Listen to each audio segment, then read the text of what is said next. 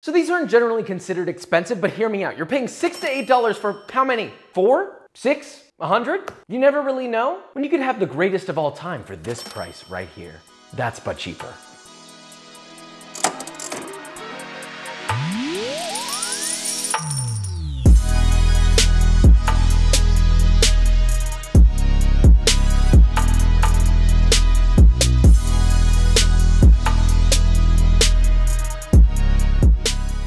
Okay, so today we're making dumplings, but not just any dumplings, completely homemade dumplings for this price. I know we already said it, but I just have to reiterate, this is ridiculous. Why would you not want this? This is like what you pay for like really crappy frozen ones that it says you gotta do it with the steam basket and everything, but in reality, you just pop it in the microwave and like the outside's still like frozen and the inside's piping hot and you're like, what have I done? Is that what you want? No. That doesn't sound good. We're gonna make 3 cooking methods: pan-fried, steamed, and a lacy skirt dumpling. You don't know what that is? You never put a little skirt on? Do a little dance? Ha ha ha. Let's just make this. Let's just stop talking and make this. Okay, let's have a silly little discussion of fresh dumpling dough versus store-bought. One package of circular dumpling wrappers cost around $2.50. That seems good, but let's make our own first. You'll need a large bowl, add in 1.5 cups or 225 grams of all-purpose flour, half a cup or 75 grams of bread flour, mix to combine, then separately get 2/3 of a cup or 147 grams of hot water. And when I say hot, I mean hot, good lord! Dissolve half a teaspoon or 2 grams of kosher salt into that water, then pour that into your flour mixture and begin mixing until you get a shaggy dough, then knead that thing for about 5 to 7 minutes or until you get a beautifully smooth and supple dough. Wrap that with plastic wrap, give it a wholesome and kind-hearted personality, and rest for 15 to 20 minutes. From there, you'll divide it into 4 to 6 pieces, and using a pasta roller or a rolling pin, roll it into a very thin sheet. You know, on a pasta roller, you'll obviously need to roll it starting from the thickest setting and landing somewhere around number 5 or 6. And by the way, you know, thin is not barely thinner than a 2x4. You want to be able to see your god-dang hand through this dough. Once you have your sheet, get a 3 to 4-inch biscuit cutter, depending on how big you want these, and cut out circles. That's it. Repeat that with all of your dough. Now, that puts you at this price for homemade dumpling dough that makes a similar amount of 1 package of store-bought, which is around 50 wrappers total. I will say that it is significantly more annoying to make these without the pasta roller, and well, pasta rollers cost money. So it's gonna be up to you to decide what to do here. Now, you can't call it a wrapper unless you got something to fill it with. Filling is undeniably easy, so no complaining to Papa.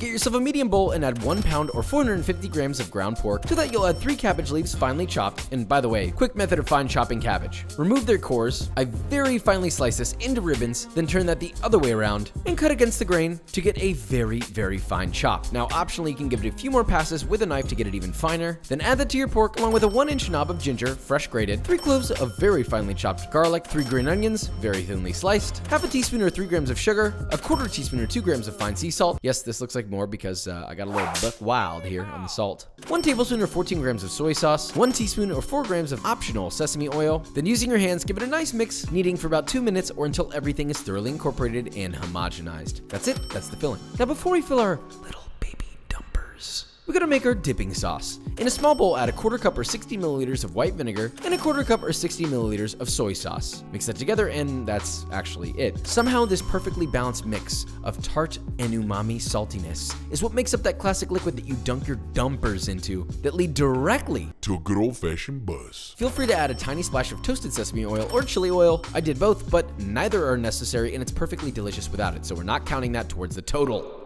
Although if we did, it would be this much. All right, we're ready to fill. Get yourself a row of dumpling wrappers and fill like so. First, add a heaping teaspoon of meat into the center. Brush the perimeter of a wrapper lightly with water. Then to shape, first close it like a taco, pinching the top of the taco together. And starting with one side, crimp one part of the dough towards that center. Pinch to keep it folded. Then working your way to the edge, crimp a second one over that, and then the third, and now you've crimped one side. Then crimp the other side, bing, bang, boom. Make sure there's no air bubbles and all the seams are sealed, and that's it. Look, it will take some practice to get right. It's okay if it's not perfect. There's no reason to feel embarrassed, no matter how terrible, pathetic, or ugly it could possibly be. Look, I'm joking. Wrapping dumplings is like life.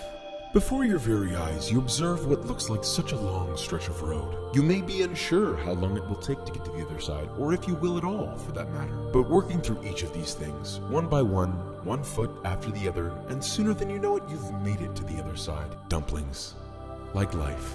Anyway, once you've repeated that with all of your dumplings, you're ready to cook these bad boys. I got 3 cooking methods for you. Pan-fried, steamed, and a lacy little skirt. Obviously, the easiest version is steamed. Get a steamer basket, place it over a simmering shallow pot of water, add in some cabbage leaves so your dumplings don't stick to the basket, fit as many dumplings as you can, within reason, don't get them all over each other. Then cover the top and let that steam for a total of 8 minutes, remove the top, hit it with some optional sesame oil, and well, that's it. Like I said, easy. Now for the pan-fried version, get a 12-inch nonstick skillet, add just enough vegetable oil to coat the bottom of the pan with a very thin layer. Heat that bad boy to medium heat, then once that's hot, add in your dumplings in a circular pattern, as many as you can without overlapping, and just let those bad boys cook and get some color for 2 to 3 minutes or until the bottoms look like this. Good Lord, look at that thing. Little bubbles all around, golden brown, it's a beautiful thing. Anyway, once they look divine on the bottom, quickly add in a 1/4 cup or 60 milliliters of water, immediately cover with a lid, and let them steam, maintaining that temp for 3 minutes. Then remove the lid, and if any water is remaining at all, let it continue to simmer until all of that is evaporated, and they're done. Remove them from the pan, and you have beautifully steamed and crisp-bottomed gyoza.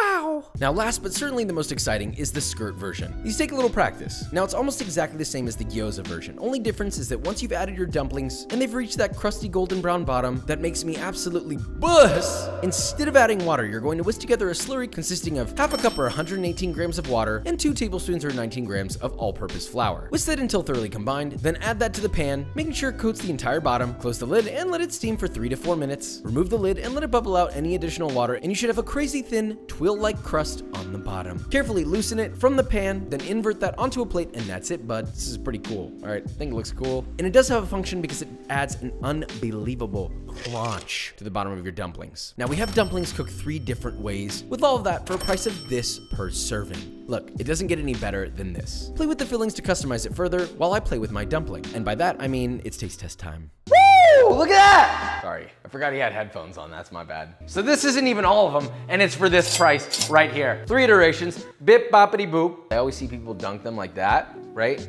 And then you eat it and you're like, Oh, that was pretty good. except like literally none of the sauce is in it. So what you do, you bite a little bit, right? You open her up and you spoon that in there. You can see it drip down. Pop it. Good Lord. You pop it and lock it. Oh my God. Right off the bat, steam versus pan fried, there's no comparison. See, that brown, that little brown part of the gyoza skin will make you buzz instantly. You ain't even gotta ask me out on a date first. I'll go straight for that. Last but not least are these fellas. Now Josh, why put a skirt on? Because it's cute? Wrong, because it's crisp. It's extra crisp. That's crisp. And these have been sitting for like an hour.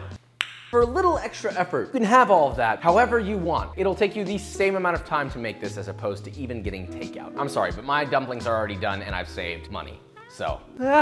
You wanna know what else is full of big, glistening dumpies ripe for the picking? B-roll.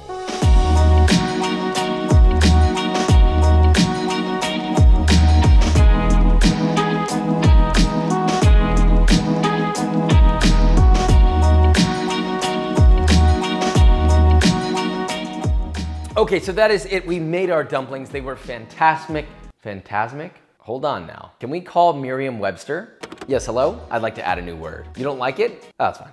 These dumplings came out beautifully. It's a simple process. At the end of the day, it just takes time to do the little, but that's fun, right? You bring people over, have a great old time, you drink some champagne, or maybe nothing, maybe just drink water. But nonetheless, you can have a beautiful time and dozens of dumplings for an egregiously low cost that are the best that you'll ever eat. That's the whole point of this series. Take it or leave it, buddy. Ah.